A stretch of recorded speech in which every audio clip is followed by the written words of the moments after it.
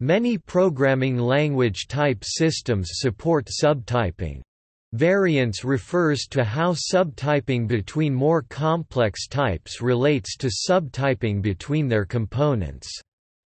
For instance, if the type cat is a subtype of animal, then an expression of type cat can be used wherever an expression of type animal is used. How should a list of cats relate to a list of animals? Or how should a function returning cat relate to a function returning animal? How should a list of animals contain at same time an instance of cat and another of fish? Depending on the variance of the type constructor, the subtyping relation of the simple types may be either preserved, reversed, or ignored for the respective complex types. In the OCaml programming language, for example, list of cat is a subtype of list of animal because the list constructor is covariant. This means that the subtyping relation of the simple types are preserved for the complex types, while function from animal to string is a subtype of function from cat to string. Because the function type constructor is contravariant in the argument type. Here the subtyping relation of the simple types is reversed for the complex types. A programming language designer will consider variance when devising typing rules for language features such as arrays, inheritance, and generic data types.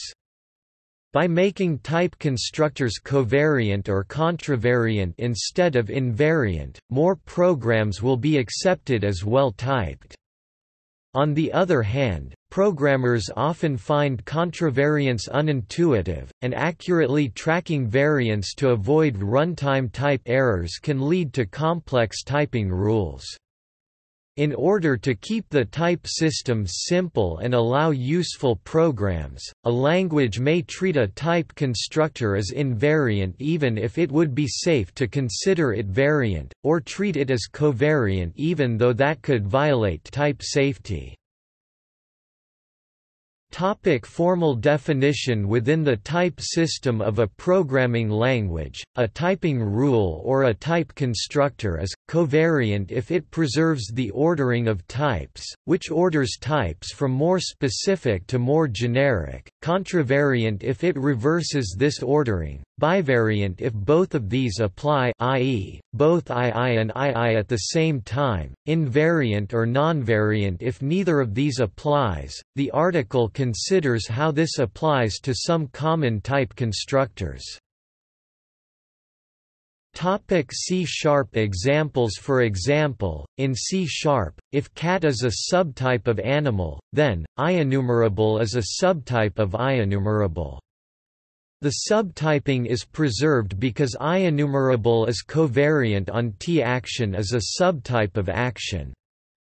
The subtyping is reversed because action is contravariant on T. Neither illist nor illist is a subtype of the other, because illist is invariant on T. The variance of a C# generic interface is declared by placing the out covariant or in contravariant attribute on 0 or more of its type parameters.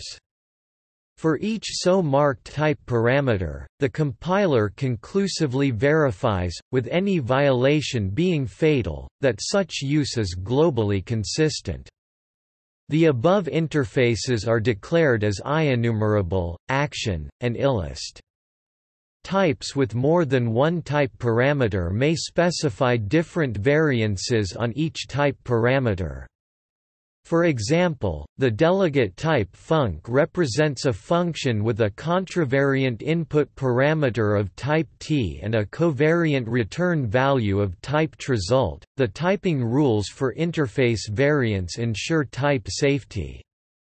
For example, an action represents a first-class function expecting an argument of type T, and a function that can handle any type of animal can always be used instead of one that can only handle cats.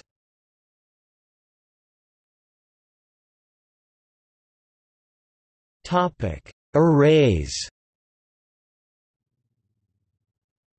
Read-only data types sources can be covariant, write-only data types sinks can be contravariant. Mutable data types which act as both sources and sinks should be invariant. To illustrate this general phenomenon, consider the array type. For the type animal we can make the type animal, which is an array of animals. For the purposes of this example, this array supports both reading and writing elements. We have the option to treat this as either covariant, a cat is an animal. Contravariant, an animal is a cat. Invariant, an animal is not a cat, and a cat is not an animal. If we wish to avoid type errors, then only the third choice is safe. Clearly, not every animal can be treated as if it were a cat, since a client reading from the array will expect a cat, but an animal may contain e.g. a dog. So the contravariant rule is not safe.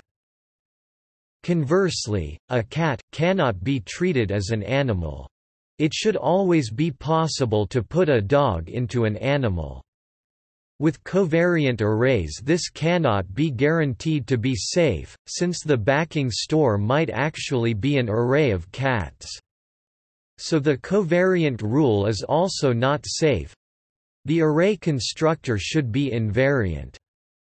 Note that this is only an issue for mutable arrays. The covariant rule is safe for immutable read-only arrays.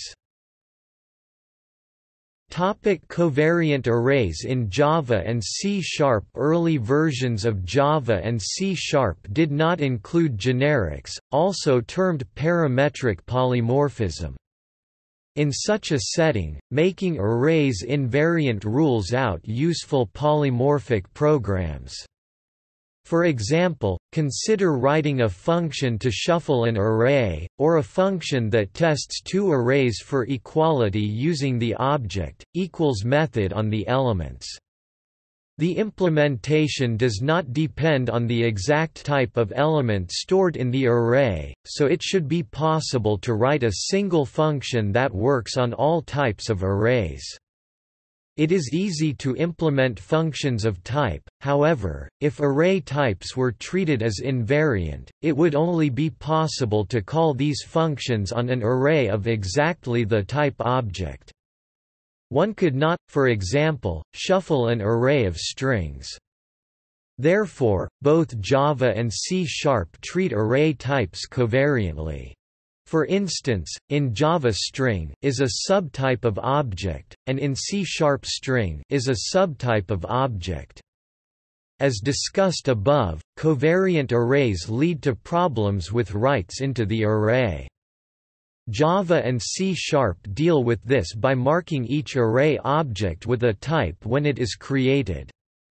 Each time a value is stored into an array, the execution environment will check that the runtime type of the value is equal to the runtime type of the array. If there is a mismatch, an array_store exception Java or arrayType mismatch exception C# is thrown. In the above example, one can read from the array B safely. It is only trying to write to the array that can lead to trouble. One drawback to this approach is that it leaves the possibility of a runtime error that a stricter type system could have caught at compile time. Also, it hurts performance because each write into an array requires an additional runtime check.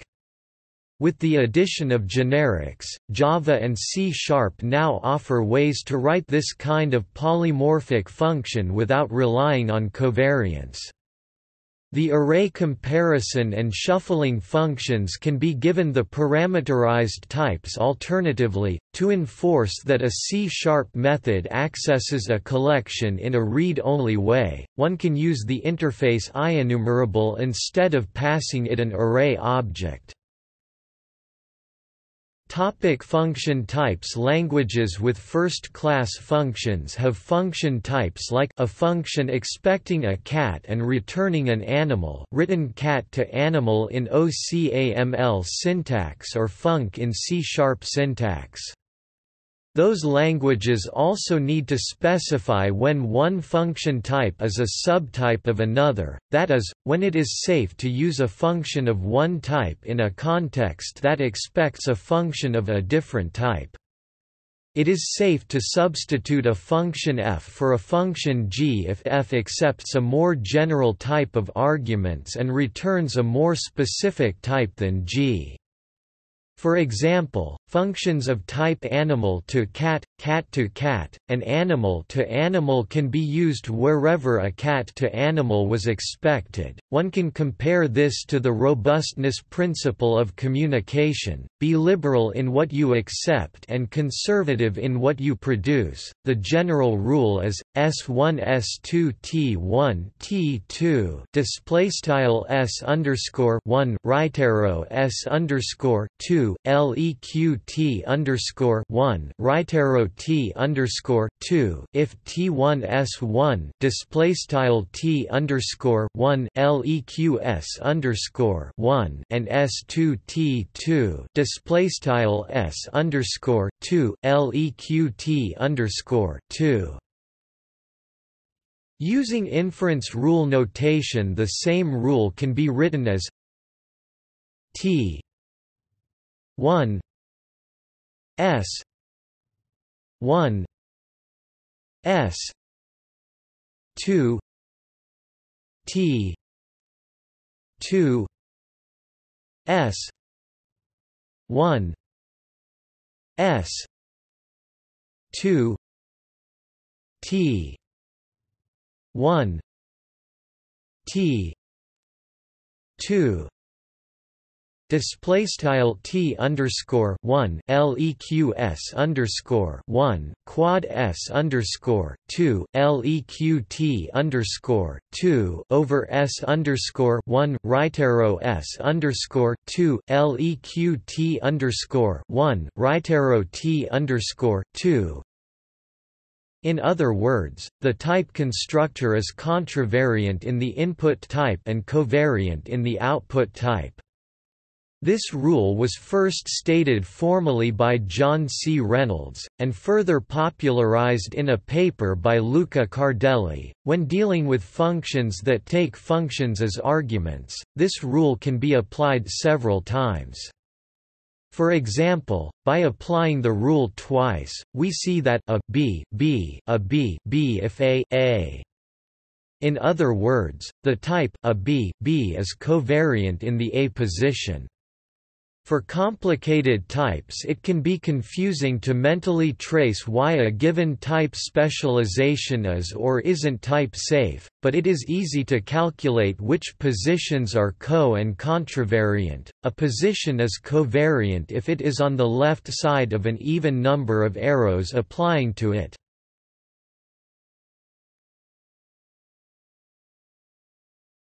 Topic: Inheritance in object-oriented languages. When a subclass overrides a method in a superclass, the compiler must check that the overriding method has the right type. While some languages require that the type exactly matches the type in the superclass in variance, it is also type-safe to allow the overriding method to have a better type.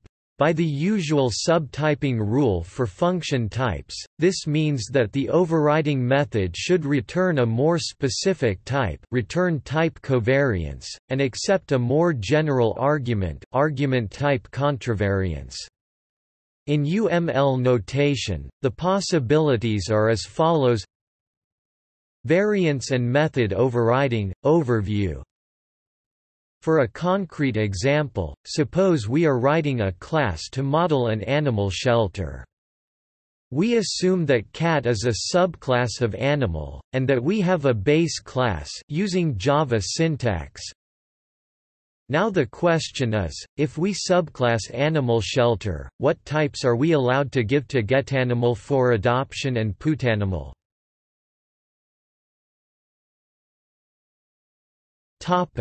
Covariant method return type. In a language which allows covariant return types, a derived class can override the getAnimal for adoption method to return a more specific type.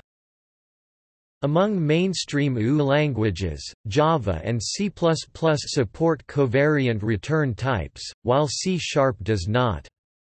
Adding the covariant return type was one of the first modifications of the C++ language approved by the Standards Committee in 1998. Scala and D also support covariant return types.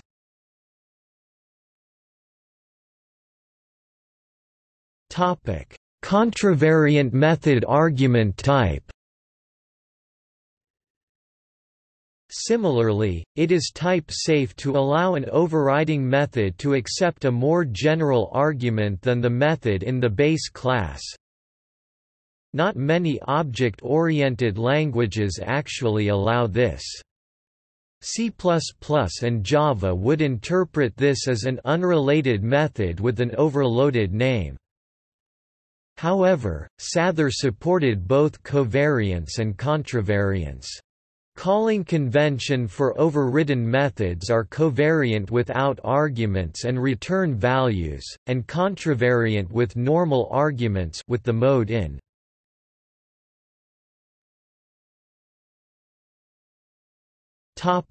Covariant method argument type. Uniquely among mainstream languages, Eiffel allows the arguments of an overriding method to have a more specific type than the method in the superclass argument type covariance. Thus, the Eiffel version of the following code would type check, with putAnimal overriding the method in the base class. This is not type-safe.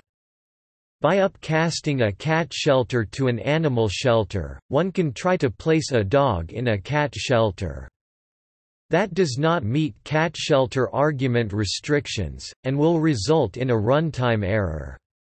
The lack of type safety, known as the catcall problem, in the Eiffel community, where cat or cat is a changed availability or type, has been a long-standing issue.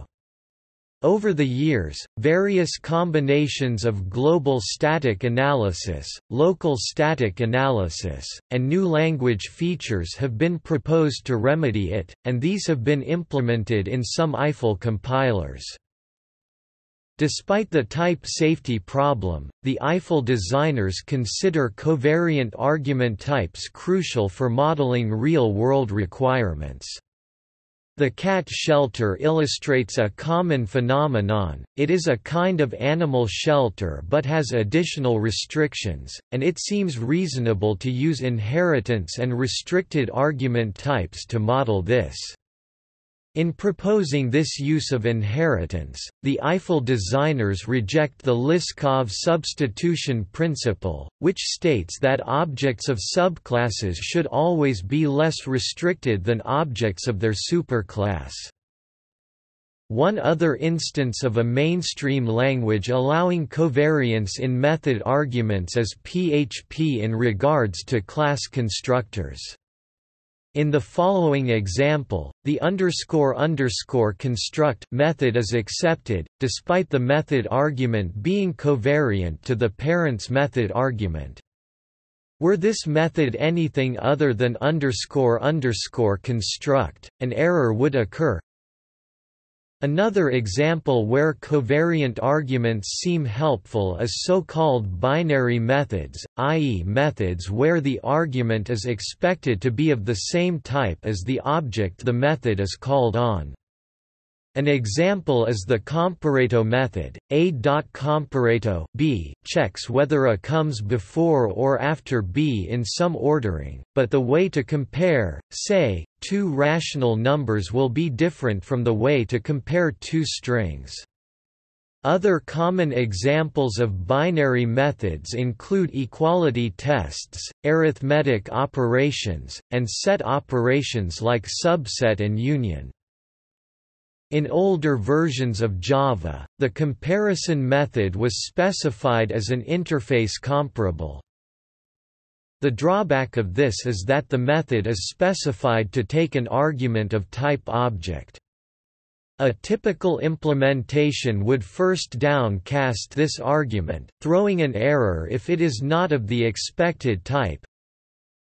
In a language with covariant arguments, the argument to comparator could be directly given the desired type rational number, hiding the typecast. Of course, this would still give a runtime error if comparator was then called on, e.g. a string. Avoiding the need for covariant argument types. Other language features can provide the apparent benefits of covariant arguments while preserving Liskov substitutability. In a language with generics, aka parametric polymorphism, and bounded quantification, the previous examples can be written in a type-safe way. Instead of defining animal shelter, we define a parameterized class shelter. One drawback of this is that the implementer of the base class needs to foresee which types will need to be specialized in the subclasses. Similarly, in recent versions of Java the comparable interface has been parameterized, which allows the downcast to be omitted in a type-safe way. Another language feature that can help is multiple dispatch. One reason that binary methods are awkward to write is that in a call like a.comparator b, selecting the correct implementation of comparator really depends on the runtime type of both a and b, but in a conventional U language only the runtime type of a is taken into account. In a language with common Lisp object system style multiple dispatch, the comparison method could be written as a generic function where both arguments are used for method selection.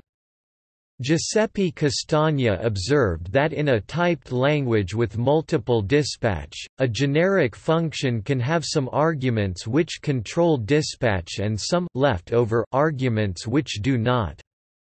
Because the method selection rule chooses the most specific applicable method, if a method overrides another method, then the overriding method will have more specific types for the controlling arguments. On the other hand, to ensure type safety the language still must require the leftover arguments to be at least as general. Using the previous terminology, types used for runtime method selection are covariant while types not used for runtime method selection of the method are contravariant. Conventional single-dispatch languages like Java also obey this rule. There only one argument is used for method selection, the receiver object, passed along to a method as the hidden argument this, and indeed the type of this is more specialized inside overriding methods than in the superclass. Castagna suggests that examples where covariant argument types are superior, particularly binary methods, should be handled using multiple dispatch which is naturally covariant. However, most programming languages do not support multiple dispatch.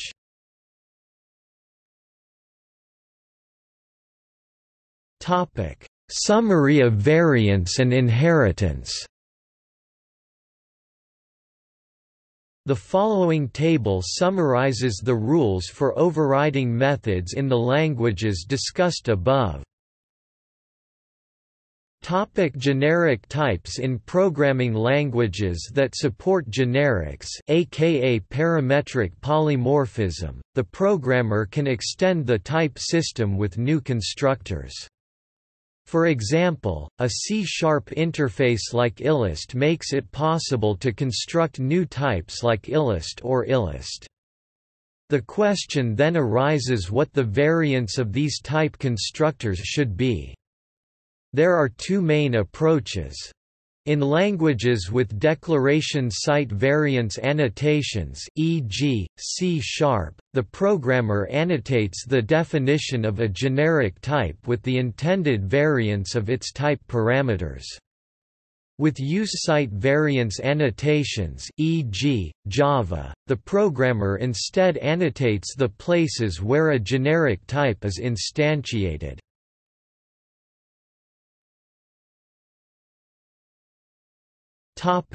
Declaration site variance annotations.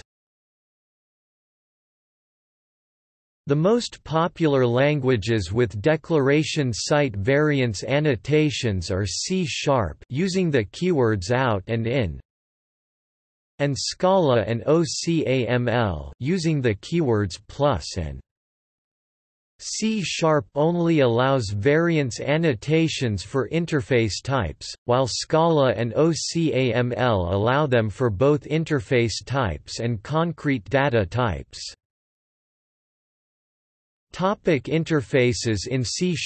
Each type parameter of a generic interface can be marked covariant out, contravariant in, or invariant no annotation.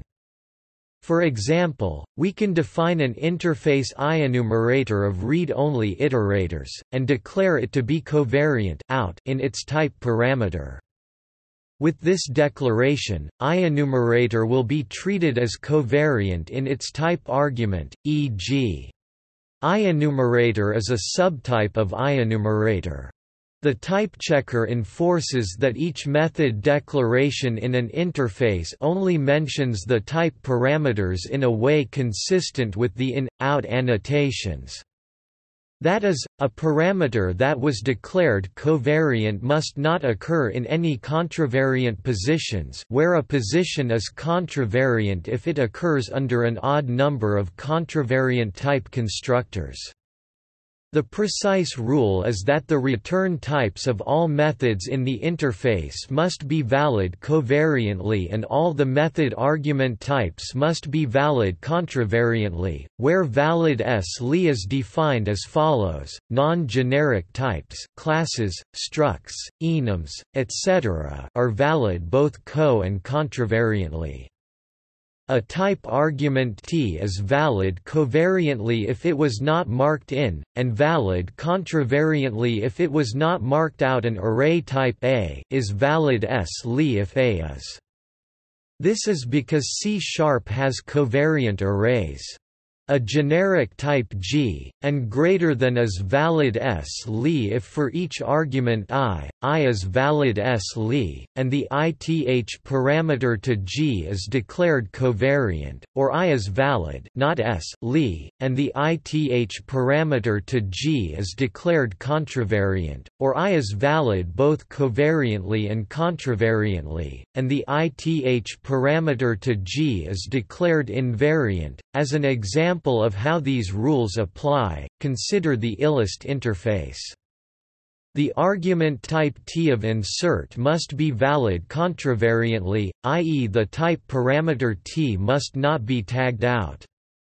Similarly, the result type IEnumerator of getEnumerator must be valid covariantly, i.e. since IEnumerator is a covariant interface, the type T must be valid covariantly, i.e. the type parameter T must not be tagged in. This shows that the interface illist is not allowed to be marked either co- or contravariant. In the common case of a generic data structure such as illist, these restrictions mean that an out parameter can only be used for methods getting data out of the structure, and an in parameter can only be used for methods putting data into the structure, hence the choice of keywords.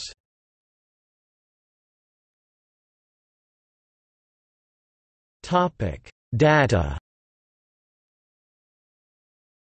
C# allows variance annotations on the parameters of interfaces, but not the parameters of classes. Because fields in C# classes are always mutable, variantly parameterized classes in C# would not be very useful. but languages which emphasize immutable data can make good use of covariant data types. For example, both in Scala and OCaml the immutable list type is covariant. List cat is a subtype of list animal. Scala's rules for checking variance annotations are essentially the same as C#'s. However, there are some idioms that apply to immutable data structures in particular.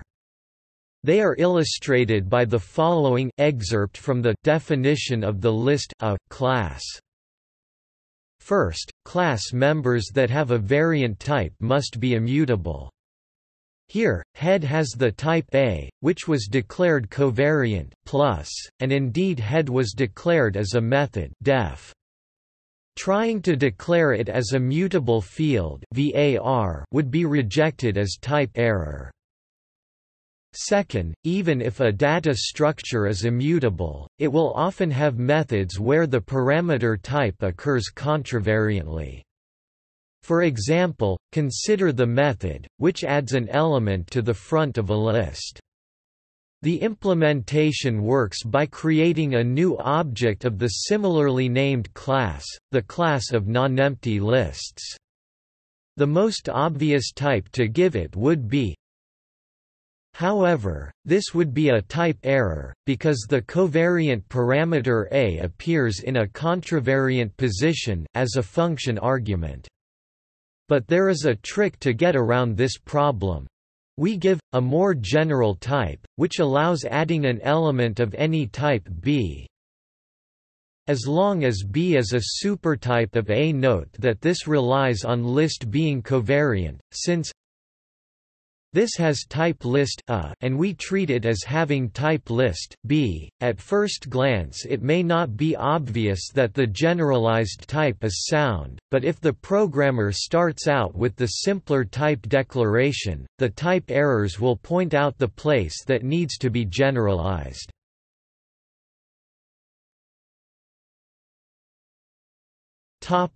Inferring variance. It is possible to design a type system where the compiler automatically infers the best possible variance annotations for all data type parameters. However, the analysis can get complex for several reasons. First, the analysis is non-local since the variance of an interface I depends on the variance of all interfaces that I mentions. Second, in order to get unique best solutions, the type system must allow bivariant parameters, which are simultaneously co- and contravariant. And finally, the variance of type parameters should arguably be a deliberate choice by the designer of an interface, not something that just happens. For these reasons, most languages do very little variance inference. C# and Scala do not infer any variance annotations at all. OCaml can infer the variance of parameterized concrete data types, but the programmer must explicitly specify the variance of abstract types interfaces.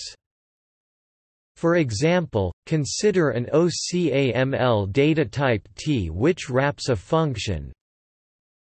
The compiler will automatically infer that T is contravariant in the first parameter, and covariant in the second.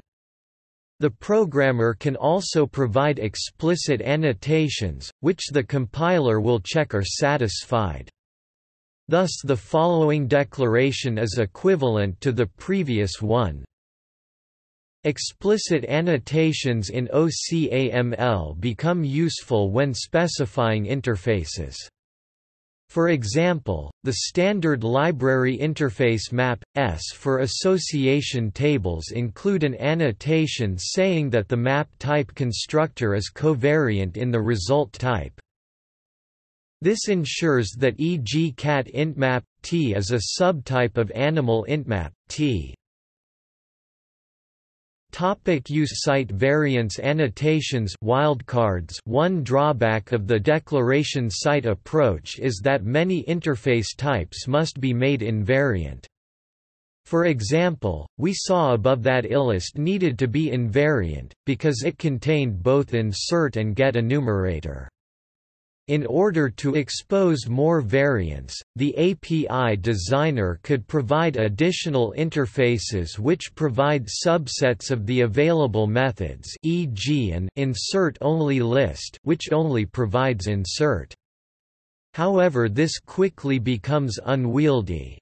Use site variance annotations aim to give users of a class more opportunities for subtyping without requiring the designer of the class to define multiple interfaces with different variance.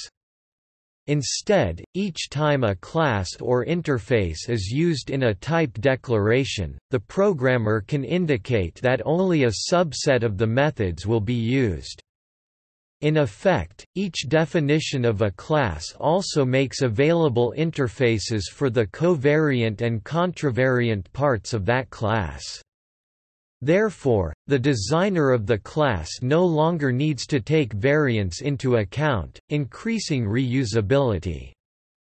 Java provides use site variance annotations through wildcards, a restricted form of bounded existential types. A parameterized type can be instantiated by a wildcard, together with an upper or lower bound, e.g. list or list. An unbounded wildcard like list is equivalent to list.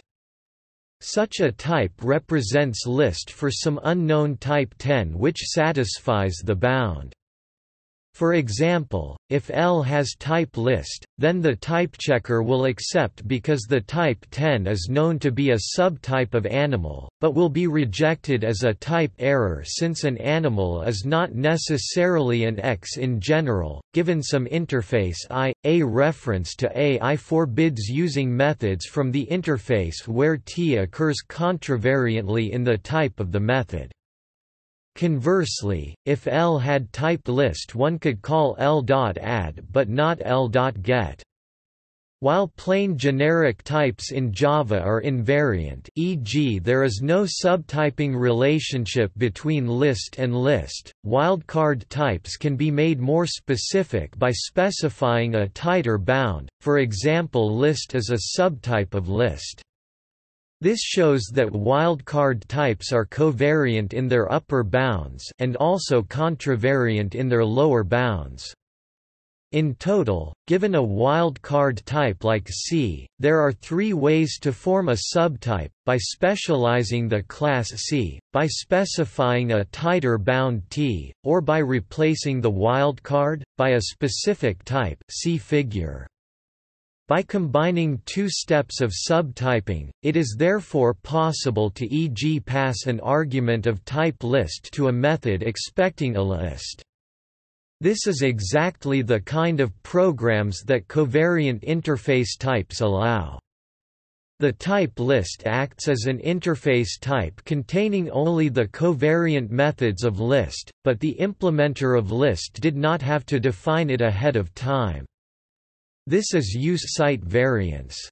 In the common case of a generic data structure ilist, covariant parameters are used for methods getting data out of the structure, and contravariant parameters for methods putting data into the structure. The mnemonic for producer extends, consumer super PEX, from the book Effective Java by Joshua Bloch gives an easy way to remember when to use covariance and contravariance.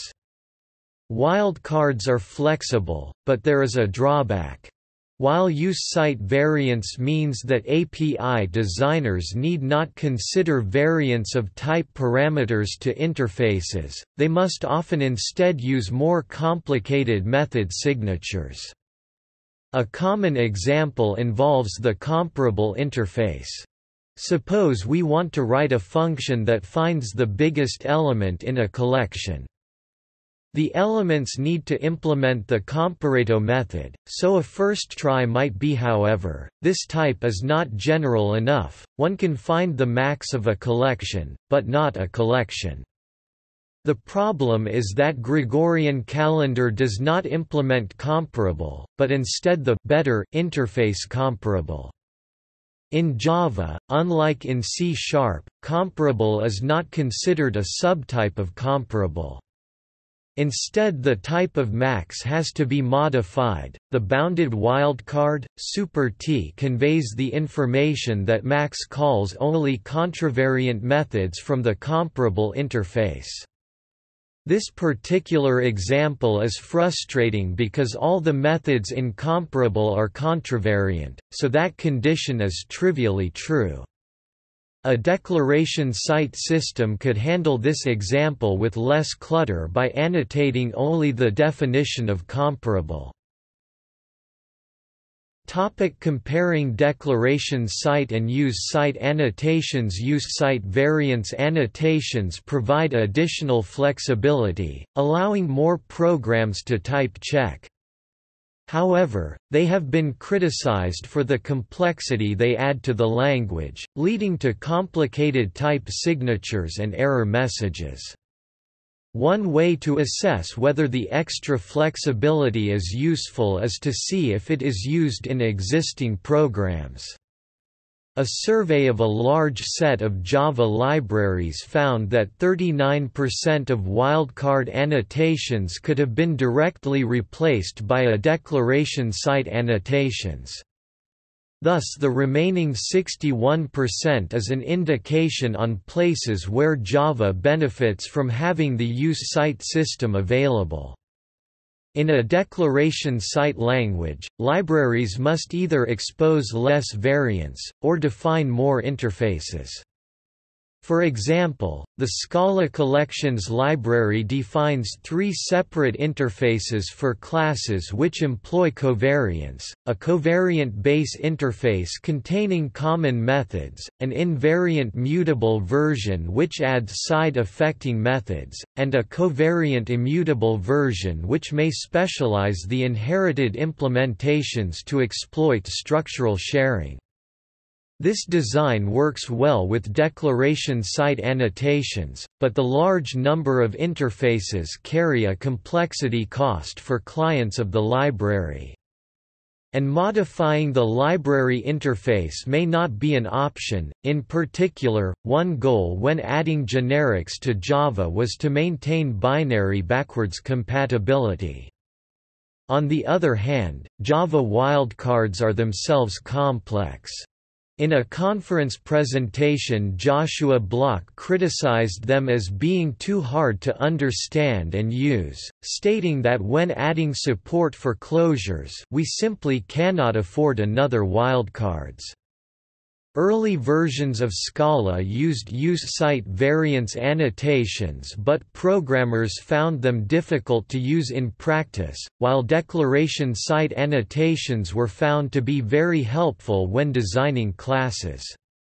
Later versions of Scala added Java-style existential types and wildcards. However, according to Martin Odersky, if there were no need for interoperability with Java, then these would probably not have been included. Ross Tate argues that part of the complexity of Java wildcards is due to the decision to encode use cite variance using a form of existential types.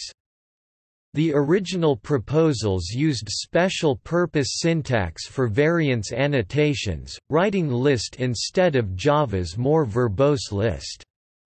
Since wildcards are a form of existential types, they can be used for more things than just variance. A type like list, some type of list, lets objects be passed to methods or stored in fields without exactly specifying their type parameters. This is particularly valuable for classes such as class where most of the methods do not mention the type parameter. However, type inference for existential types is a difficult problem. For the compiler implementer, Java wildcards raise issues with type checker termination, type argument inference, and ambiguous programs. In general, it is undecidable whether a Java program using generics is well typed or not, so any type checker will have to go into an infinite loop or timeout for some programs. For the programmer, it leads to complicated type error messages. Java typechecks wildcard types by replacing the wildcards with fresh type variables, so-called capture conversion. This can make error messages harder to read, because they refer to type variables that the programmer did not directly write. For example, trying to add a cat to a list will give an error like method list. Add capture number 1 is not applicable. Actual argument cat cannot be converted to capture number 1 by method invocation conversion. Where capture number 1 is a fresh type variable, capture number 1 extends animal from capture of, extends animal. Since both declaration cite and use cite annotations can be useful, some type systems provide both.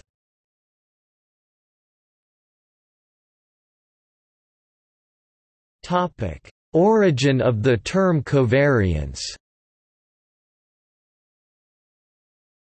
These terms come from the notion of covariant and contravariant functors in category theory.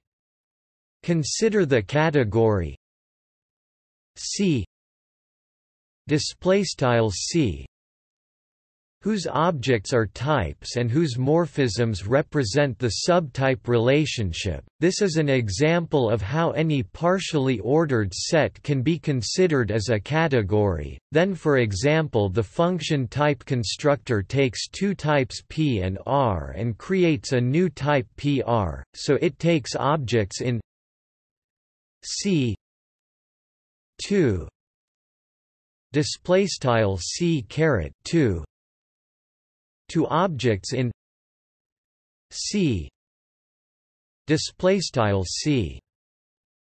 By the subtyping rule for function types, this operation reverses for the first argument and preserves it for the second, so it is a contravariant functor in the first argument and a covariant functor in the second.